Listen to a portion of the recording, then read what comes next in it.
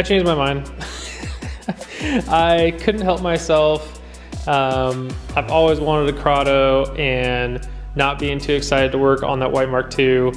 You know, talking to a couple of people, talking to my wife, like, you know, who knows what's gonna happen? Who knows if I'm gonna even build another car next winter? Maybe I get hurt this summer and, you know, can't do builds, or, you know, what if I die? What if something happens?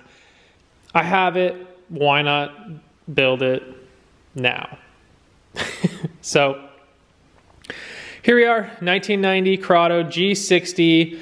When I picked it up, it had a 16 valve in it.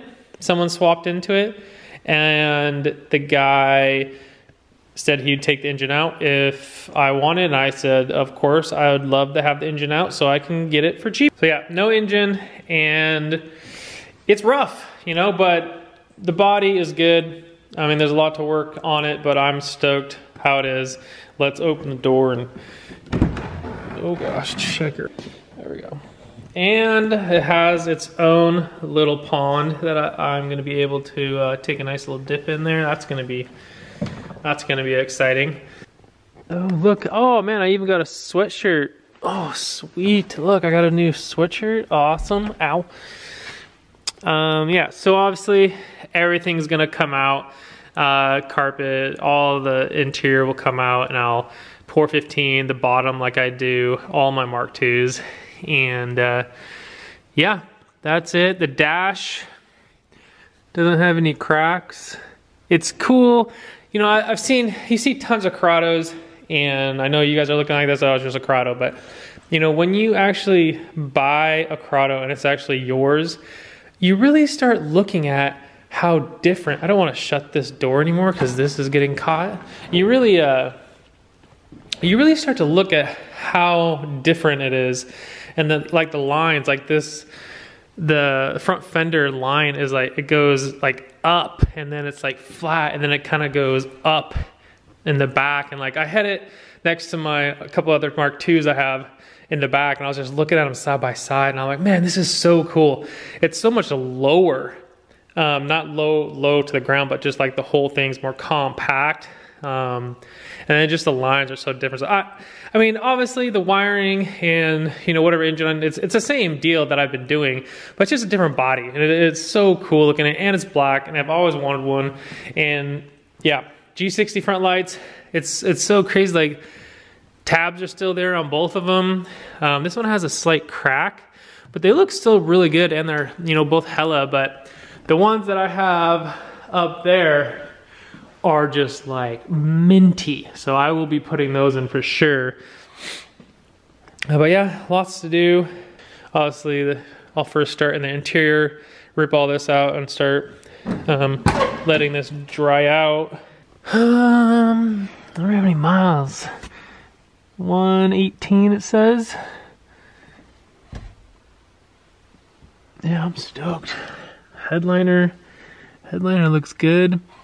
Yeah, obviously the Corrados are all electronic. So the sunroof, I don't know why this would have been left open, but obviously it was left open, so that's why the pond is in there.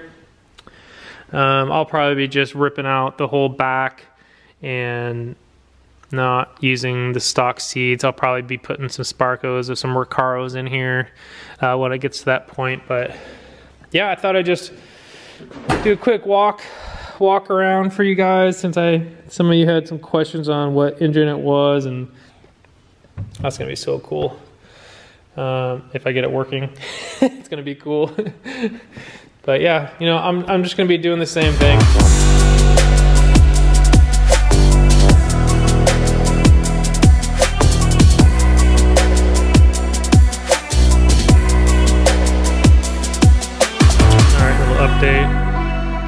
So there's so much water, it's so hard to get out of there. I'm gonna deal more with that tomorrow.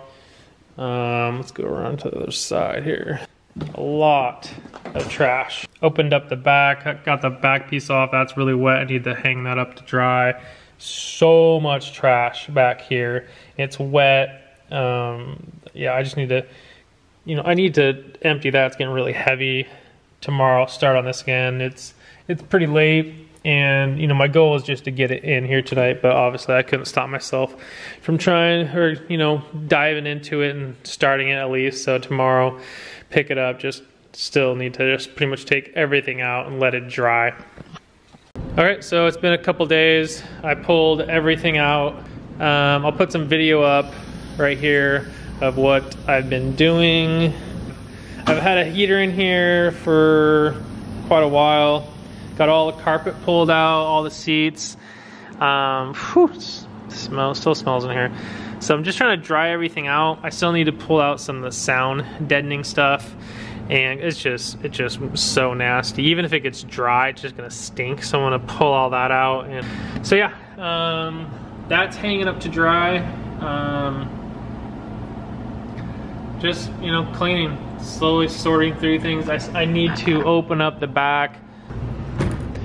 So yeah, I'm just gonna clean out the back, and then I'll probably start getting some cleaning stuff and start cleaning off all the bottom of the body right there. And I think I might start cleaning up some of this wiring, because obviously I'm not going to be doing any motorized seats or anything like that.